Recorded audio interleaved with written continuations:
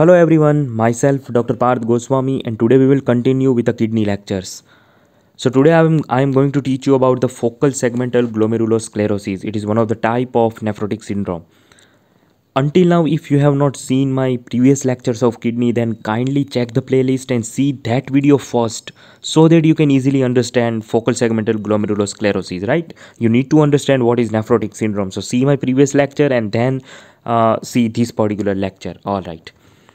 So as far as the definition of the definition of the focal segmental glomerulosclerosis is concerned, name itself suggests here focal means only some glomerulus of kidney is involved, and the segmental means in the one glomerulus there is only part of glomeruli is involved, right? There is only some glomerulus involvement, and among the glomerulus only a part of glomerulus is involved. That's why it is known by the name focal segmental glomerulosclerosis type of nephrotic syndrome. You will not believe it is one of the most common cause of nephrotic syndrome that is seen overall, right? It's the most common cause of nephrotic syndrome. All right. It has been observed that apolipoprotein L1 gene sequence variation on the chromosome number 22 is associated with the increased risk of development of this particular nephrotic syndrome, right? This particular gene is associated with FSGS. It is most important MCQ. All right. Now basically there are 5 types or classification of the focal segmental glomerulosclerosis. The first one is idiopathic or primary, in which you doesn't have any etiology, right? And the patient will develop FSGS. The second type or classification is secondary to some underlying cause. So here the secondary disease that is associated with FSGS are HIV, then heroin addiction, then sickle cell anemia, and the massive obesity. These 4 particular clinical condition associated with FSGS, right? Third most important etiology for FSGS development is IgA nephropathy, which we will see in our next lecture. All right. Now the fourth category is adaptive response, right? Adaptive response to the loss of renal tissue. In this particular condition, renal tissue can be lost, right? In the renal ablation, then in the unilateral renal agenesis, then renal dysplasia, then hypertensive nephropathy and reflux nephropathy. In all these conditions, there could be loss of renal tissue, and so because of that, compensatory adaptive chronic inflammation and fibrosis will lead to development of FSGS. It's adaptive response, right? And the final condition is genetic mutation of certain genes like that of podocin, actinin 4, TRPC6, etc., right? And so fifth category is genetic mutation. All right. So let's understand the genetic basis for the development of FSGS in the detail. Which genes are responsible for development of this FSGS? You know, these are the most important MCQs. The genes are asked frequently in the exam. So the first gene associated with FSGS development is NPHS1 gene. This particular gene located on the chromosome number 19, and it is located over the long arm region 1 and band 3. It encodes the one specific protein that is nephrin. Name is nephrin, and it is this nephrin is a key component of slit diaphragm which control the glomerular permeability. The slit diaphragm is present at the site of attachment of visceral epithelial cell to the GBM, right? The food process of visceral epithelial cell attached to the GBM. At that site, slit diaphragm is present, and the nephrin gene is located in that area. If it is mutated, right, then there could be development of FSGS because it controls the permeability, and its mutation causing the finishing type of nephrotic syndrome. The second gene that is associated with FSGS is alpha actinin 4 protein. You know, it's a podocyte actin binding protein, and its mutation causing autosomal dominant variety of FSGS. Third important gene is NPHS2. This particular gene located on the chromosome number 1 and the long arm. It encodes the protein podocin, and it is also located in the slit diaphragm. Here you can see that this NPHS1 is located on the chromosome number 19, and it encodes the protein nephrin which is present in slit diaphragm.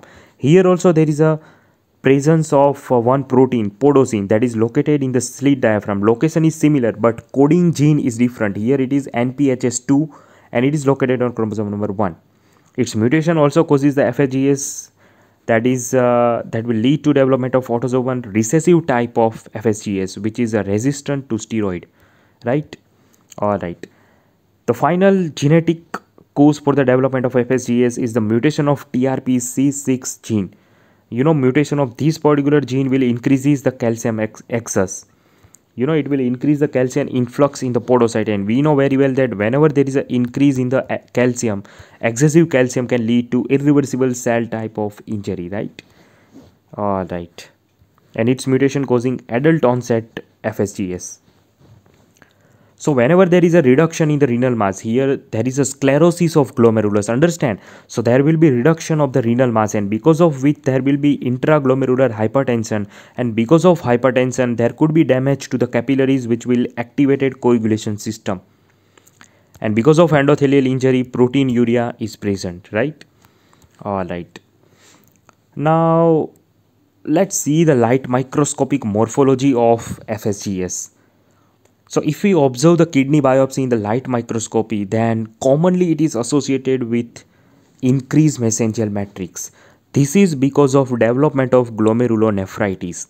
Now you need to understand that in the FSGS, patient can present with glomerulonephritis or patient can present with nephrotic syndrome. So if glomerulonephritis is present, then there would be increase of the mesangial matrix, and capillary lumen obliteration is seen because of damage to the capillary, right? Glomerular capillary is damaged in the nephritis, in the inflammation capillaries is damaged, right? So because of capillary or endothelial damage of GBM, there will be leakage of the plasma protein and the hyaline material into the glomerulus, and so homogeneous eosinophilic hyaline material deposition can be seen in the glomerulus. And as it is chronic inflammation, foamy macrophages can be seen. Macrophages are the chronic inflammatory cells, right? All right. So this is the image of FSGS. Now in this particular diagram, you can see that this whole, only some part of glomerulus of the kidney is involved, right? In this glomerulus, you can see that there is only involvement of this portion, right? Rest of the glomerulus is free. Here also you can see that only part of glomerulus is involved. It doesn't involve whole glomerulus. Only part of glomerulus is involved. That's why it is focal segmental glomerulosclerosis. This is the same schematic diagram given in the Hirsch-Mohan book. It shows that here there is only part of glomerulus is involved, right? This is the uninvolved portion. You can see that only a part of glomerulus is involved, right? And so in the glomerulus you can see the involved and uninvolved both part, right? Only part of glomerulus is involved. Here only you can see a sclerosis, right? That's why it is a focal segmental glomerulosclerosis. I hope that you can easily understand what do we mean by sclerosis. Sclerosis means fibrosis, right? In our previous lecture we have seen that which are the morphologies of glomerulonephritis, glomerular diseases. So in that video I have discussed the sclerosis also, why sclerosis develops. So this is the sclerosis, right? All right. Now this is very interesting. There is a one variant of FSGS exists. The name is collapsing variant. It is not the traditional form of FSGS, right? Here what happened, the name itself suggests there is a sudden collapse of glomerular tuft, and you will have visceral epithelial hyperplasia, podocyte hyperplasia means, right? So because of the collapse of glomerular tuft, the patient can undergo renal failure and patient can die. The prognosis is very worst in this variety. So it's an important MCQ, and this is particularly seen in these three conditions. One is HIV, then certain drugs and microvascular injury, right? And you have to remember that in the advanced stage of focal segmental glomerulosclerosis, there will be always tubular atrophy and extensive fibrosis in the glomerulus and interstitium. Finally in the advanced stage, whole glomerulus is involved, and you will have the many glomeruli involved, and finally the patient can enter into end stage renal disease. So in the advanced stage part of glomerulus is not involved. It will involve the whole glomerulus, which is known by the name global sclerosis, right? All right. Now, what is the electron microscopic appearance of FSGS? So always remember, in the electron microscopy, the main characteristic finding is visceral epithelial cell damage, right? Visceral epithelial cells are damaged, and so podocyte effacement can be seen in electron microscopy. Now, if you remember my previous lecture, then we have seen that in the minimal chain disease also there is a effacement of food process, right? So the immediate differential diagnosis of focal segmental glomerulosclerosis is minimal chain disease. All right. In the immunofluorescence microscopy, there could be a deposition of immunoglobulin and complement C3. Interesting fact is that here IgG is not deposited, but the deposited immunoglobulin is IgM. All right. Now, what could be the clinical feature of FSGS? So we have discussed that focal segmental glomerulosclerosis can present as nephritic syndrome or nephrotic syndrome, right? So if it is presented as nephritic syndrome, then we know that in the nephritic syndrome, patient can have hypertension, hematuria, reduced GFR, oliguria, and edema. The massive proteinuria is not present in nephritic syndrome. But if the patient present with nephrotic syndrome type of FSGS, then the patient will have non-selective proteinuria as a main complaint, because in the nephrotic syndrome, the main presentation is massive proteinuria. There is a huge amount of loss of protein in the urine, and so the blood level of protein will get reduced, and so patient will develop edema. So here the presentation is edema and non-selective proteinuria.